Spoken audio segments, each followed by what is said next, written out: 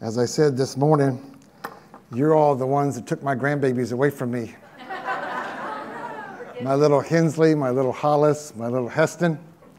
And now we've got another one coming. And do you realize how far it is from Tulsa, Oklahoma to Graham, North Carolina? It's 19 stinking hours. And costs a whole lot of money to get over here by plane.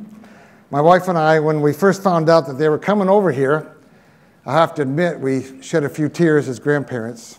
We love our grandbabies a lot. Yeah. And one day I was home. I was in the office. Well, I was actually in the office and talking to a buddy of mine. And his son and daughter-in-law took their kids to Lebanon. And they were talking about how they missed their grandbabies. And I went home and I told my wife, I said, at least we don't have an ocean between ours. So it was just, thought I enjoyed being a father, but I really enjoyed being a grandfather. And grandparents have as much of a responsibility to make sure that we pass our faith on to our grandchildren as much as we have a responsibility to pass our faith on to our children. Can I have an amen? And how many of you got grandchildren? Let me see your hand. How many of you, if you could trade it out, you'd bypass the kids and just go strictly to the grandkids? Yeah, a long time ago. 1 Peter chapter 5, if you will. Thank God for his word. You understand that when you read this word right here and you crack it open, you're reading life at its best. It doesn't get any wiser than this right here. Doesn't get any clearer than this right here. Doesn't get any better than this right here.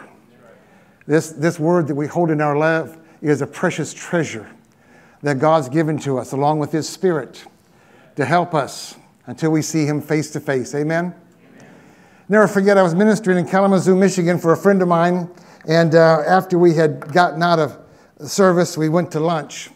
And the pastor's wife, while we were talking, took out a napkin. And she put a bunch of dots all over the napkin. And then pushed the napkin in front of me.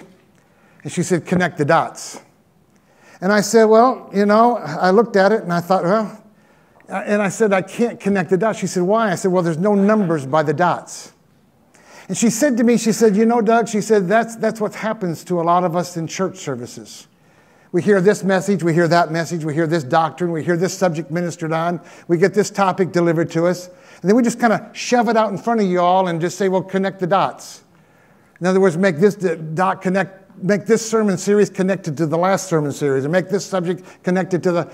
And I found that as a whole, it's not your responsibility to connect the dots, to figure out how this topic connects to that topic. It's my job as a minister to make sure that I connect the dots for you. And so we can make sure that the topics that we're ministering on relate to other topics and subjects and issues. And so for me, after teaching at Rhema now, I've been with Brother Hagin for 45 years. And I've taught at the school at Rhema Bible College that Anna went to. I've taught over there for 37 years. And ministering to the different students over the years, I found this to be true. That the foundation of their life that's been laid within them by pastors, by ministers, is vital. An individual's foundation determines the quality and the quantity of their life as they proceed. Paul said these words in 1 Corinthians chapter 3 and verse 6. He said, for I laid the foundation, so you be careful how you build upon it. Paul was a foundation man. He believed that the foundation of the Christian life was more important than the, I like to put it like this. How many of you understand this? Can I put it to you like this? How many of you know there's ABCs of Christianity, but there's also elemental P's? You understand what I'm saying? And how many of you know the ABCs are more important than the elemental P's? How many of you know the core of arithmetic is more important than calculus? Recognition of numbers, number order, then how to add, subtract, multiply, and divide. That's more important for you to know than because these things, if they're unknown or if they're confusing, then all of a sudden the calculus gets confused, the algebra gets confused, the geometry. And if you're kind of like me, how many of you out there are kind of like me, you never made it past decimals? Let me see your hands.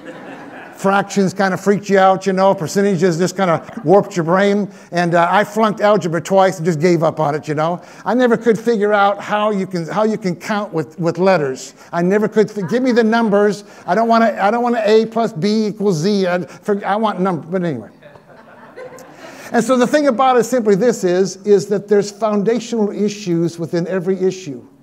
In the issue of mathematics, like I said, number recognition is first and foremost. Without that, you're going to get messed up in all these other areas.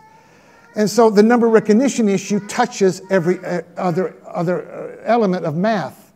There is a subject in the Bible. As you review this Bible from afar, so many of us read our Bibles, we're in it verse by verse, and we're just down in the nitty-gritty of it all. But sometimes you need to kind of take a bird's eye view of the Bible.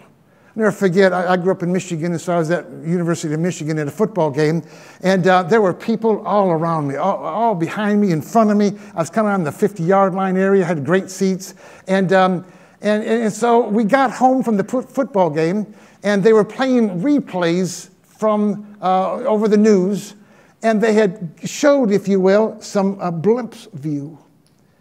And I thought to myself, wow, it looks a lot different from a glimpse view than it was sitting in the actual seats. A lot of times we get caught up with this actual seat issue and not a bird's eye view. And if you read your Bible from a bird's eye view, you'll see that there's certain subjects that pop to the top.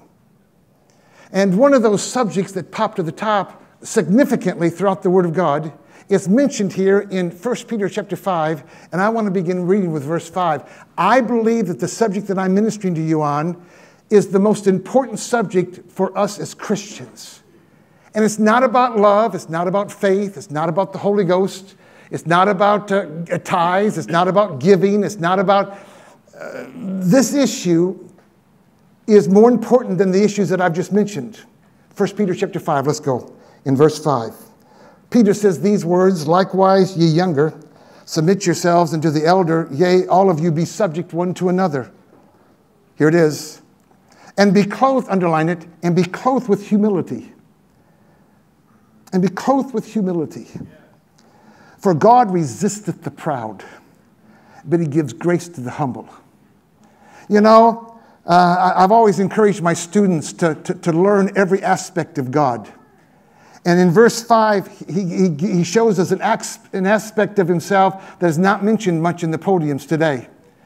But this verse is written to believers. This is not written to the world. And he informs us that God can actually be found resisting you. I got to thinking about that one day, and I thought to myself, no, wait now. I got the world resisting me. I got the devil resisting me. I got my flesh resisting me. I got the mind resisting me. How many of you know, guys, you don't need God on that team? I need him off that team. But he says in order to get God off that team, you're going to have to put on the clothes of humility. I believe that humility is the primary principle of a life as a Christian. Without it, we're going to struggle. In every other area of our life, walking in love, we're going to struggle. Forgiving others, we're going to struggle. Parenting issues, employment issues, our mind issues, depression issues, we're going to struggle if we know nothing about putting on the clothes of humility. And so listen to what he says here is going to happen as he encourages us to put on the clothes of humility. Look at what it says here, verse 5. And be clothed with humility, for God resisteth the proud, but he gives grace to the humble. Humble yourselves, therefore, under the mighty hand of God, that he may exalt you in due time. Casting all of your care upon him, for he careth for you. Be sober, be vigilant, because your adversary, the devil, as the roaring lion, walketh about seeking whom he may devour, whom resist steadfast in the faith. The first thing that I want you to see from these verses in 5, 6, 7, 8, and 9 is this, is these verses are not written to unbelievers.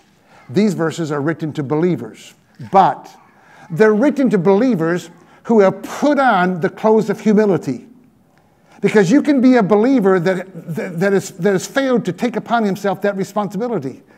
These verses are written to the person who puts on the clothes of humility. He says these words in verse 6, humble yourselves, therefore, under the mighty hand of God, that he may exalt you. You who? You who have put on the clothes of humility in due time. Casting all of your care upon him, for he careth for you. You who? You who have put on the clothes of humility. What's he doing to the other believers who's living in pride? He's resisting them. And then he says these words, you be sober, be vigilant, because your adversary, whose adversary? The people that are humble. How many of you know if you're living in pride, which is the opposite of humility, the devil's already got you. And so you're not a concern for him whatsoever. And so the thing about it is now he's the adversary of the believers who are humble. They put on these clothes. He says, be sober, be vigilant, because your adversary, the devil, is a roaring lion, walketh about seeking whom he may devour. Whom? Resist steadfast in the faith. Who's he talking about there? Talking about people who are humble. Resist him. Now, I want you to notice here in verses 5, 6, 7, 8, and 9, I see 4 blessings that will come to us when we put on the clothes of humility. Here we go, guys. Number 1, verse 5. And be clothed with humility, for God resisteth the proud, underline it, and giveth grace to the humble. The first blessing that God will give you when you put on the clothes of humility is that God will give you more grace. And I'm sure Pastor Josh has talked about this. Grace means enablements, empowerments. God will empower you to be a proper spouse. He'll empower you to be a proper parent. He'll empower you to be a blessing on the job as an employee. He'll empower you in your mind. The moment you put on the clothes of humility, God gives you more grace in that area that you have clothed yourself with humility with. So he gives us more grace. It's a blessing that comes to us. And I'm just going to say this. You don't have to use your faith to get this grace. The moment you put in the clothes of humility, God promises you, I will give you more grace. You don't have to use your faith to believe you receive it. You've already got it. In fact, it's kind of like this. I use this illustration a lot. You know, that hurt. I didn't have to believe for the pain. I didn't have to use my faith to get the pain. The pain was the automatic result of the hit. The moment you put on the clothes of humility, he automatically gives you more grace in that area. And you'll understand that phrase in a little bit. And then he says these words. Verse 6 is the second blessing that will come to you. Humble yourselves, therefore, under the mighty hand of God, underline it, that he may exalt you in due time. Oh, this is a blessed verse. The word exalt means this, guys. It means to raise up, to be lifted up. There are parents that need to be lifted up and out of their teenage problems with their teenagers. The only way that God can lift them up and out of those problems is if you'll put on the clothes of humility. There are spouses that need to be lifted up and out of marital struggles. But the only way that you can be lifted up and out of those marital struggles is when you put on the clothes of humility. Some of us need to be lifted up and out of some employment problems concerning our future. The only way that can happen is when we put on the clothes of humility. He said that when you put on the clothes of humility, I will give you more grace and I will exalt you in due time. I will lift you up and I will raise you up. Glory to God. Then notice what it says here, verse 7 is the third blessings that will come to us who put on the clothes of humility. And that is this, casting all of your care upon him, underline it, for he careth for you.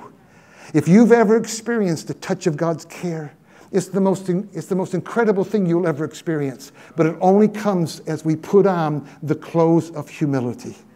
The fourth thing that I see is found in verses 8 and 9. You be sober, be vigilant, because your adversary, the devil, as a roaring lion, walketh about seeking whom he may devour. Whom? Resist steadfast in the faith. In other words, what he's simply saying is this. When you put on the clothes of humility, you're not going to have any trouble at all resisting the devil. You're not going to have any trouble at all resisting him. He'll give you more grace. You'll be exalted in due time. You'll experience a touch of his care. You're going to have no trouble at all resisting the devil. These blessings will come, but here again, if you're a believer and you've not put on the clothes of humility, then you're not going to be given more grace. You're not going to experience the touch of God's care. These things come to people who have put on the clothes of humility. And listen to me now, and you can't override the disobedience of putting on the clothes of humility. You can't override that with a faith confession. You're going to have to go ahead and put on the clothes of humility. And so with all that in mind, he says that we are to put on, it's a responsibility given to each and every one of us, that we are to put on these clothes. So that, with that in mind, if you know you're humble, now people that sat through my first service, you stay silent in this area, but if you know you're humble, I want you to stand up. It's interesting that I've never had a congregation anywhere in the country ever stand up with this issue. When it comes to asking them if they're humble, then I want you to stand up. Because what's happened is this, guys, too much of the world has gotten into the church. How many of you know God said that my ways are not your ways and my thoughts are not your thoughts? And so anytime that the world's definition of godly issues matches the church's definition of godly issues, the church is always wrong. Because the world cannot know God's way. They don't know God. They don't know his ways. So when we embrace their ideas about a biblical subject, then we can pretty well guarantee that we're wrong. Because our minds are to be renewed by the Word of God, changed by, we are to think differently, we are to talk differently, we are to act differently than what the world thinks, talks, and acts. And so the world has taught us, if you ever say you're humble, you're not. Because if you ever say you're humble, you're really in pride. Now I want you to think about this, how stupid this whole logic is. What would happen if I went into my closet this morning and put this shirt on, and then I came to church, but I could never tell you that I got this shirt on, because if I tell you that I got this shirt on, then I really don't have this shirt on. Don't make me tell you that again. That's a tough one. I have to think about that one when I use that illustration. That's what the world said. If you put humility on, you can't ever say you got it on, because if you say you got it on, you don't really have it on. That's not true. I'll never forget, Anna and Josh would know this individual, by a man by the name of Dr. Ken Stewart. He was a dean of the school at the time, and I had begun to study this issue of humility and had come to this point to where it is okay to say that you're humble. And so I went to him about this issue and said to him, I said, Dr. Stewart, I said, you know, what about this? He said, have you ever read Numbers, and I'd have to go find the verse, where the Bible says that Moses was the humblest man in the book of Numbers. He was the humblest man upon the face of this earth. I said, well, yeah, I remember that. He said, who wrote the book of Numbers? I said, Moses did. He said, Moses is the one saying that of himself. The moment you understand what humility is, the moment you understand, then you can be aware of whether you got it on or whether you got it on. We are to put on the clothes of humility. So what is humility? What's the definition of humility? I've taught my students for years that when it comes to any subject, you have to teach three things. What it is, how it comes, what do you do with it once you got it? If you can't define it, you can't show people how to get it, you can't show people what to do with it once you got it, you got a problem. So let's define what this humility that we've been commissioned by Peter to put on, let's find out what it is. James, if you will, chapter 4. James chapter 4. Y'all doing okay this morning? James chapter 4. James 4. Going a little bit slower than we did today, and I appreciate that. You can dig in a little bit deeper. James chapter 4. And I want to begin, if you will, in verse 6. Because it took me quite some time to find this passage, but it defines what humility is. Listen to what James says. It sounds a whole lot like 1 Peter chapter 5 in what Peter said to us. James chapter 4, verse 6, but he giveth more grace. That sounds just like what 1 Peter 5 said. Wherefore he saith, God resisteth the proud, but he gives grace to the humble. Submit yourself, therefore, to God. Resist the devil, and he will flee from you. In verse 7, you see the word therefore. Now, we were taught that the word therefore connects what's being said to what's been said. So I like to read verses 6 and 7 like this. But he giveth more grace. Wherefore he saith, God resisteth the proud, but he gives grace to the humble. Since he's given grace to the humble, then be quick about it. And submit yourself, therefore, to God. I present this for your consideration. The definition of humility is submission to God. When you submit yourself to God, you are humble. That tells me then that when you do not submit yourself to God and his instructions, then you're in pride. Because humility is submission to God. Pride is failure to submit yourself to the instructions or to the command. And so, and I thought about that once I saw that. Well, you and I both know that there's been a lot of teaching about the word submission. It's generally spoken of in the issue of the marriage covenant. Wives, submit yourself. And so a lot's been done with that word. But I looked up the word submit, and the word submit means this. It means to retire, to withdraw, hence to yield. It means to retire, to withdraw, hence to yield. Okay, don't like that? It means this. Watch this, guys. It means to retire from your way, to withdraw from your way, and yield to God's way. What is humility? Humility is retiring from my way, withdrawing from my way, and yielding to God's way. I call this the humility 3-step. Now, I grew up Assemblies of God, and we were never allowed to dance. Never once. Never allowed to dance. But this is the dance the Lord taught me. And this dance, listen to me now, is what got me into the kingdom of God.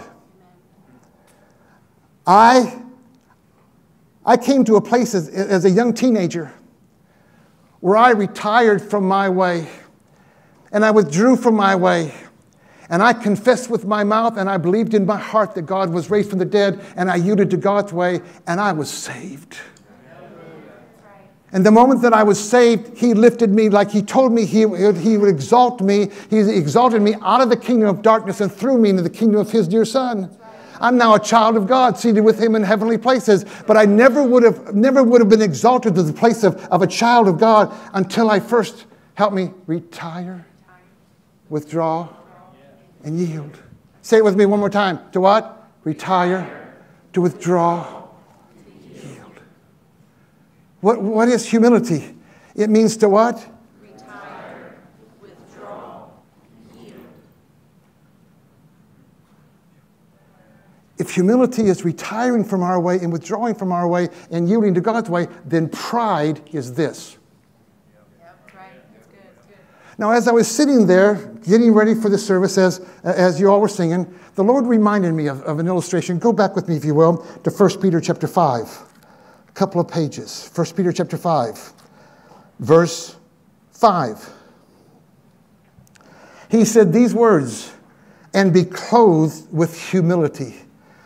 Watch this now. "For God resists but He gives grace to the..." Y'all okay with that? Yeah. Now think about this. As parents, how many of us have ever given an instruction to one of our children and our children did this? Yes. Now when they did this, is this the same this as this? No. Because when your child retires from their way, withdraws from their way, and yields to your way, is it not true? This becomes open to them.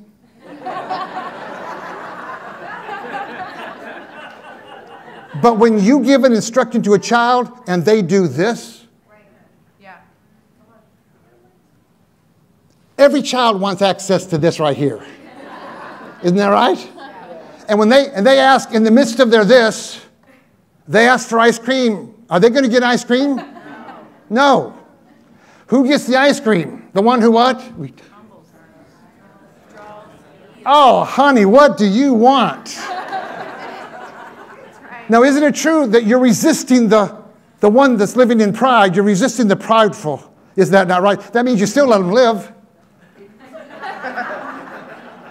You still allow them the pillow that you bought, and the electricity that you bought, and the water that you bought, the toilet paper that you bought. You still let them use those things.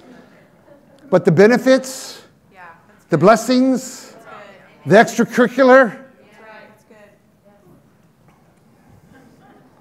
Come on. Brother Hagin used to teach this all the time. Spiritual things are a lot like natural things. A lot of things coincide with one another. When parents find a child doing this, man, they pull back.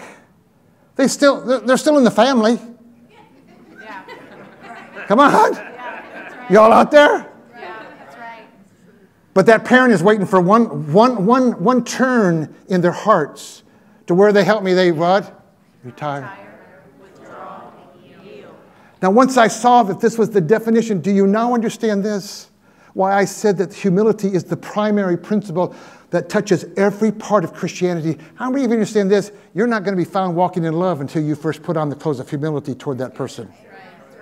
Because love does what is the most beneficial for the recipient at the moment. Yeah, that's good. Come on, guys. That's good. Love joyfully chooses to take an action that promotes the welfare of another. That's right. You're not going to be found walking in love toward your fellow man until you first put on, because there's going to be a lot of individuals that don't deserve to be loved, that don't earn to be loved, but we're to love unconditional. And the only way for us to love unconditional is for you and I to put on the clothes of what? Humility. That's good. The issue of forgiveness. There's a lot of individuals. This verse was reminding me as I sat there. Go with me if you go to Philippians chapter 4. Philippians chapter 4. Very familiar passage. It says these words, Philippians 4, verses 6, 7, and 8. Listen to what it says here. He says, be careful for nothing.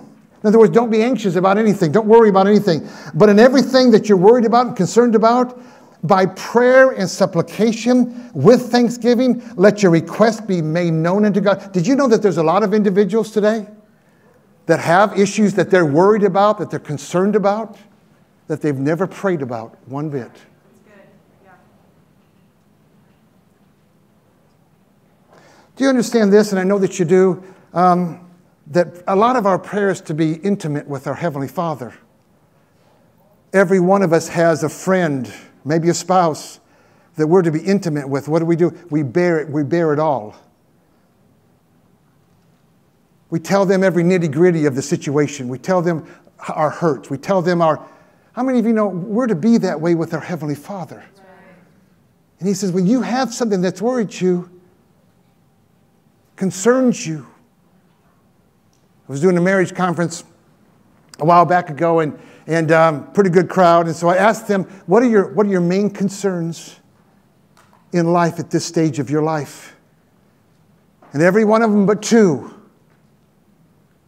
either said their adult children or their grandbabies. And I walked away from that thinking to myself, you know, I understand that. How many of you know with every new season of life, there are new seasons and new areas to be concerned about? With every new season. But the things that concern us, the Bible says we're to actually bring to them to the Lord in prayer. And He says, when you do, if you'll just yield to Him and bring those things to Him in prayer. Look at verse 7. And the peace of God that passes all understanding will keep your hearts and minds through Christ Jesus. How many of you understand this? You'll never get verse 7 if you don't do verse 6. Do you see that? So many individuals are trying to bypass the intimate prayer life with God and use their faith to get peace. Or, you know, I've seen it happen. I'm sure pastors actually have hands laid on people to get more peace. Really? You're going to lay hands on people to get peace in them? Peace comes when you bring what you're concerned about to the Lord in prayer. It's amazing how that when you take a spiritual action, God pours out His peace in that. How many of you have ever been in a tough situation within the hospital? Difficult situation. There's no peace in the room whatsoever. Then all of a sudden somebody comes in the room and prays. And the moment they pray, the peace of God just floods that room. Ever had that happen? Why did that happen? Because you obeyed, you yielded to, you put on the clothes of humility to Philippians chapter 4, verses 6 and 7. But notice what it says here in verse 8. He says, finally, my brethren, whatsoever things are true and lovely and just and pure, if there be any virtue, if there be any praise, think on these things. I like to put it like this. If you want verse 7, you got to do verse 6. But if you want verse 7 to be continually active in your life, you're going to have to do verse 8. Think on these things. Whatsoever things are true and lovely and just and pure. So many individuals, they put on the clothes of humility about what they're concerned about and pray. Peace comes into their life. But then all of a sudden they let their minds go on things that they should not be allowed to be drifting over into. And all of a sudden the peace begins to leave their life. And they begin to think, well, what happened? God gave me peace originally in this situation. Now I don't have any peace at all because you didn't maintain your thought life. You put on the clothes of humility in one area, but you didn't put on the clothes of humility in another area. You didn't guard your thought life. You didn't cast down those thoughts that should have been cast down. You all doing okay? So the issue is this. What is humility? Humility is to retire from my way, to withdraw from my way, and yield to God's way. Now do you understand this? The issue of pride and humility is not all or nothing. You will never be all humility, and neither will you be all prideful. Every one of us in this room has areas where we're humble in, and every one of us in this room has areas where we are in pride about. We've submitted to God's ways, and yet there's other areas in our life where we're not submitted to God's ways. It's not going to be all or nothing. And never in any part of our lives, no matter how gray I get, it's not going to be all humility. There's always going to be this area that I need to monitor in my life. Because once I enter into humility in one area, if I'm not real careful, I'll drift away. That's why we need to stay in church. Because church reminds us of areas that sometimes we let get away from us.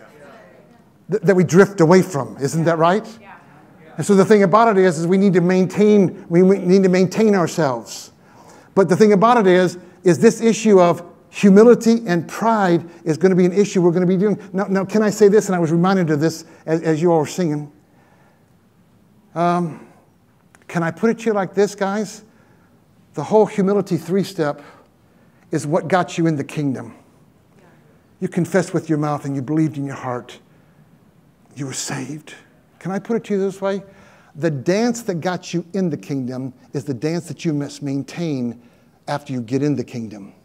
You can't switch dances. You can't come in the kingdom doing a retire from and withdraw from my way and yield to God's way and then do this after I'm in the kingdom. Come on, guys. We're going to have to maintain the dance. Now, is this the proper definition of humility? Is this what humility is all about? Go with me, if you will, to Matthew chapter 18. Matthew 18. You all doing okay this morning? How many of you have identified some areas in your life, maybe toward your employer, that maybe you need to kind of brush up on a little bit? Amen? Put on the clothes of humility. Y'all out there? This illustration was given to me by the Lord to help me to drive home the point that humility is retiring from our way, withdrawing from our way, and yielding to God's way. Am I sure that that's the proper definition? Chapter 18, verse 1. At the same time came the disciples unto Jesus, saying, Who is the greatest in the kingdom of heaven? Jesus called a little child unto him. How many of you know there are some questions that Jesus received that are just stupid? Should not even be, thought about. Just get out of here. But notice he did not do that with the disciples about this question. That means this was a legitimate question. It has a legitimate answer. Who is the greatest in the kingdom of heaven? Jesus went out into the crowd and called a little child unto him, set him in the midst of them, and said, Verily I say unto you that except you be converted and become as little children, you shall not enter into the kingdom of heaven. Whosoever therefore shall humble himself as this little child, the same is the greatest in the kingdom of heaven. Look at verse 4. What Jesus did was this, guys. Jesus used a child, and he used the word humility to define the pathway, to show the pathway to greatness to adults. If you want to be great, I thought about this a lot. I've talked to my students about it a lot. 65 years old now.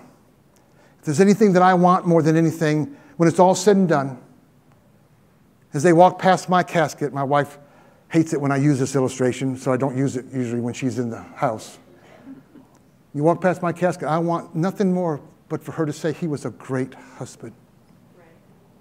The only way for that to be said about me is for me to put on the clothes of humility while I'm leaving with her. Right. submitting to God's ways. That's right. That's good. Reading in the Bible to find out what would God have me to do. That's good. You know, I've noticed in marriage counseling, done a lot of it, and I never had anyone ever ask me, what can I do to bring health back into my marriage? It's all about what she can do or what he needs to do. The whole issue is this, is you can't change her, he can't change you, and you can't change him. It's going to be individual responsibilities embraced. Getting into the Word of God and making sure that I'm embracing my responsibilities. The Bible has much to say about husbands. And I am to embrace that into my own life. But the Bible also has some things to say about parents. I want my children to say that I was a great father. I want my son-in-law and my daughter-in-law to say that I was a great father-in-law. I want my grandbabies to say that I was a great grandfather, not just because of my age, but because of the touch of humility upon my life within that relationship. I want to be called a great employee. I want to be called a great department head. But that will only happen as I put on the clothes. Find out every area in life that you function in, every area that you walk in. Get in the Bible and find out what the Bible says about that area for your life. And ask yourself the question, have I retired from my way about this issue? Have I withdrawn from my way have I yielded to God's instructions about how I am to conduct myself within that? Can I have an amen? So Jesus took a child, put him in the midst of them, walked out in the crowd,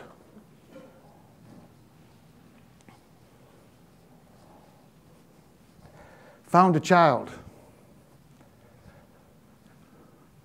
Son, because what's your name? Keegan. Keegan?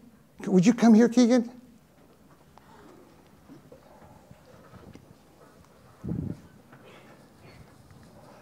Everybody say hi to Keegan. Hi, Keegan. How old are you, buddy? 8 years old. Good, good, good. Are you married?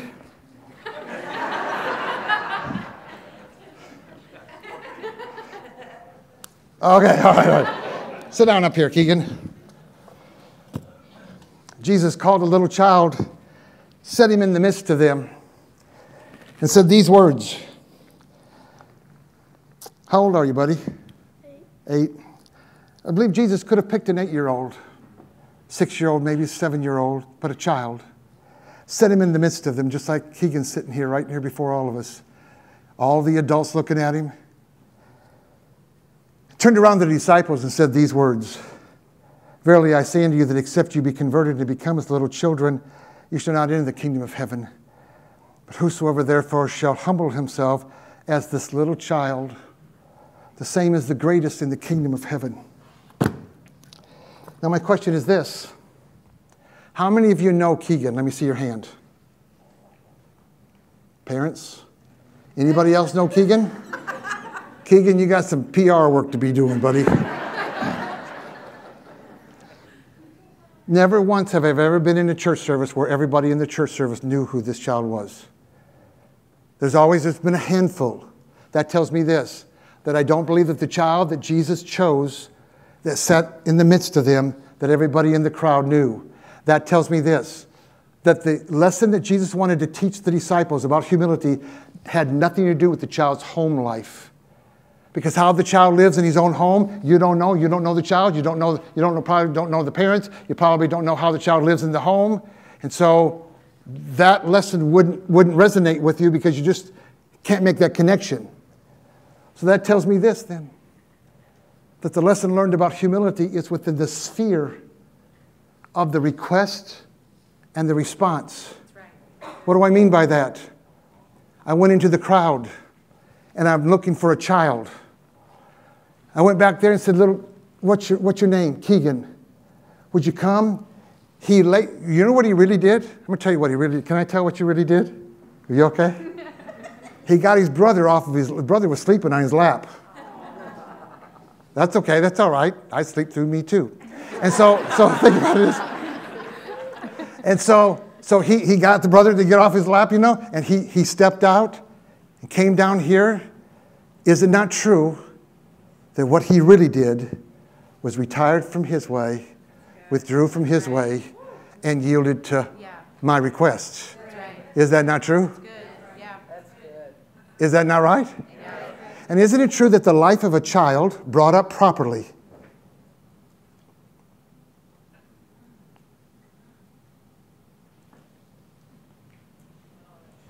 multitude experiences within their life of having to lay down their way, retire from their way. Come on, guys. Yeah. How many times our kids did not want to go to the grocery store to go? I can't tell you, but they went anyway. Yeah. Because that lesson had to be learned as an adult. Yeah. That I'm sorry, you can't do life your way. Yeah. Even with Jesus, Jesus said these words, if you'll follow me. That's right. That tells me this way, you ain't leading. None of us are smart enough to lead our own lives. Right. Your life is best lived as a follower, not a leader. Your life is best lived as a follower, not a leader. And a follower always has to, we had a department head meeting Thursday. It was supposed to be 1 hour. I'm on vacation with my babies, but I went into the department because I'm a department head. You know, that thing went on for 3 hours. And there were things in there that I had to, because I did not get where I'm at as a ministerial overseer, and I have not gotten where I'm at as an instructor of Rainbow Bible Training College for over 30 years by doing it my way. I worked for them. Do I always agree? No. Do I always think, wow? No. Lessons learned. And didn't the Bible say that if you humble yourself in the sight of God, that He'll exalt you? He'll bless you? Isn't that right? Would $10 be okay? You can go ahead and go back to your seat. Thanks, buddy. I did that one time, didn't know I was headed that direction, but the Lord changed me right before I got up, and the only thing I had was a 50. I learned a long time ago that when I get anywhere near, thinking that He may send me this way, I go out and get a 10s or 20s, and make sure that don't ever happen again, I've actually had children, when I asked them, would you come, hunker into their shoulder of their mom. No, it's okay. It's okay, it's all right. And I go out and find another child in the crowd, and they come up. I've actually had it happen to me twice over the last 10, 12 years, where that child that said no, as I'm shaking hands with people as they come out the door, actually walk up to me and say, can I have $10 too? And I don't say anything to them about it at all, because you can't explain these kind of things to an 8-year-old, 7-year-old, 5-year-old. But I look those parents straight in the eyes, because the lesson should be learned. That child was just that close right there to a $20 or a $10 bill. But because he chose to do and not. Listen, guys, your marriage and the health of your marriage is that close away. That's good. That's right. That's good. All it takes is a little bit of. That's good. Come on, guys. I'm going to do it God's way. A lot of us are this close to a promotion on the job and favor on the job. Doing things out your way. Can't do things your way. Can't do things your way. You're going to have to yield to God's way. You have to yield to God's way. It's what got you this far in the kingdom of God. It's what will get you as you progress.